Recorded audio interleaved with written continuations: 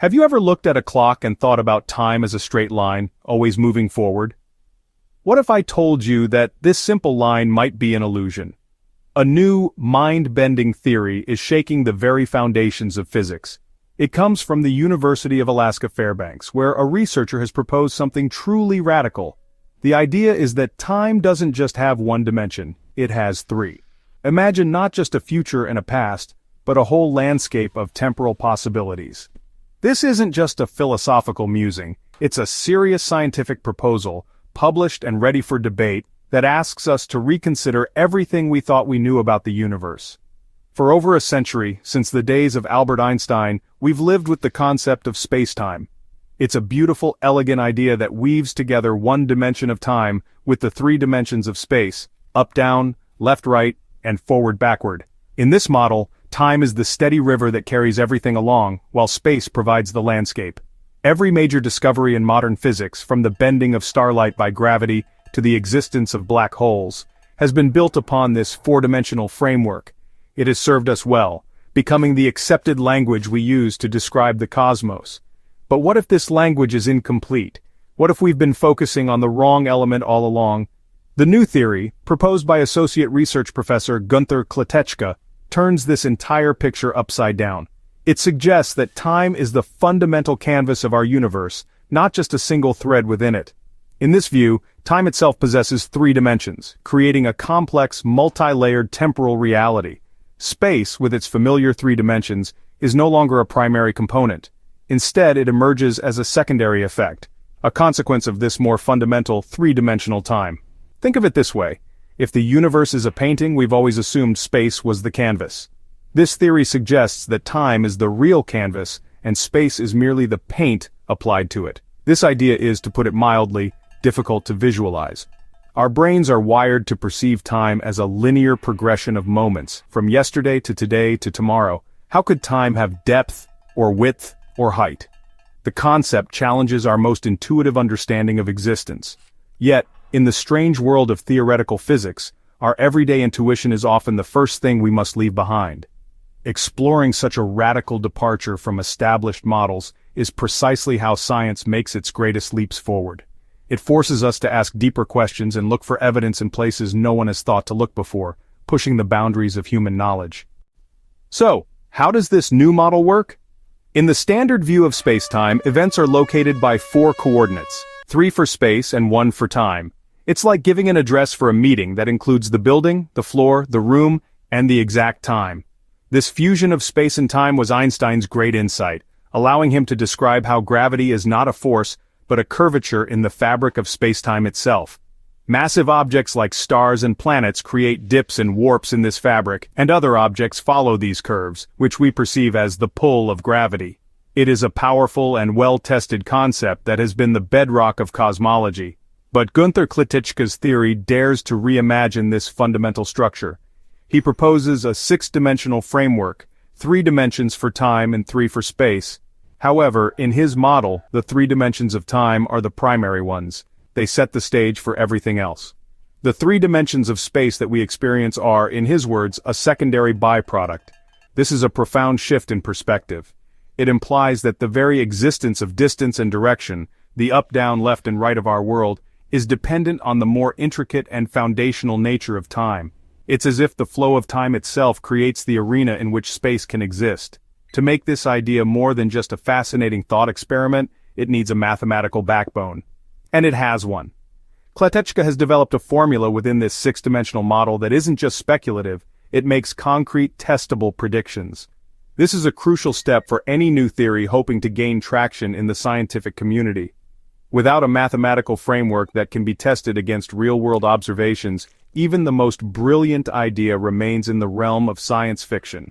The mathematics provide the bridge between a wild concept and a plausible description of reality, giving other scientists the tools to either verify or falsify the claim. Remarkably, this new mathematical framework has already shown some surprising success. When applied to the world of subatomic particles, the theory is reportedly able to reproduce known physical properties. For instance, it can predict the masses of fundamental particles like electrons, muons, and even the quarks that make up protons and neutrons. This is no small feat. The masses of these particles are fundamental constants of our universe, and any theory that can derive them from its own principles commands attention. It suggests that this strange new way of looking at time and space might have a deep connection to the underlying rules of the cosmos. If this theory proves to be correct, its impact would be nothing short of revolutionary. It could fundamentally change our understanding of the universe's most basic structure. For decades, physicists have been struggling with one of the biggest challenges in all of science: unifying quantum mechanics and gravity. These are the two great pillars of modern physics.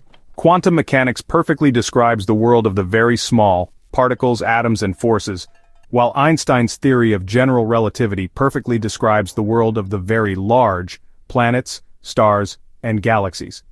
The problem is, these two theories don't play well together. They speak different mathematical languages and seem incompatible. A new perspective on the nature of time and space could provide the breakthrough that scientists have been searching for. By redefining the fundamental stage on which reality plays out, the theory of three-dimensional time might offer a new path toward a theory of everything. Such a theory would unite all the fundamental forces of nature into a single, elegant framework, a goal that has been the holy grail of physics for nearly a century. If time is more complex than we thought, perhaps it holds the secret to resolving the conflict between the quantum realm and the cosmic scale, showing them to be two sides of the same, time-based coin. Beyond the grand quest for a unified theory, this idea could also reshape how we think about cosmic mysteries like the Big Bang and black holes. Was the Big Bang not just an explosion in space, but an event rooted in the very structure of three-dimensional time? What happens inside a black hole, where space-time is thought to be so warped that time and space switch roles? A multidimensional time could offer entirely new explanations for these extreme phenomena. It opens up a new toolbox for cosmologists, allowing them to build models of the universe that were previously unimaginable, potentially solving paradoxes that have stumped scientists for generations. Of course, this is all still theoretical. The theory is new, and it will need to undergo years of intense scrutiny, peer review, and experimental testing before it can be considered a viable alternative to the standard model. Many radical ideas in physics have come and gone, but the beauty of science is that it encourages this kind of bold thinking. Even if it ultimately proves to be incorrect, Kletetschka's theory serves a vital purpose. It pushes the boundaries of a field that can sometimes become stuck in established ways of thinking, inspiring new questions and encouraging other researchers to explore unconventional avenues in our collective quest to understand the universe. So, what does the idea of three-dimensional time mean for you and me here on Earth? On a practical, day-to-day level, probably not much will change. Your watch will still tick forward, the sun will still rise and set, and we will all continue to experience time as a relentless one-way arrow. The deep structure of reality, whether it's one-dimensional or three-dimensional time, operates on a level far removed from our human perception. We are embedded within this structure, like fish in water, unable to easily perceive the medium that surrounds and defines us. Our senses have evolved to navigate our immediate environment, not to directly perceive the fundamental fabric of the cosmos. However, the pursuit of this knowledge is a deeply human endeavor. Understanding our place in the universe is one of the oldest and most profound drivers of our species. The questions this theory raises: what is time? Where does space come from? Are continuations of a conversation that began with our earliest ancestors looking up at the night sky.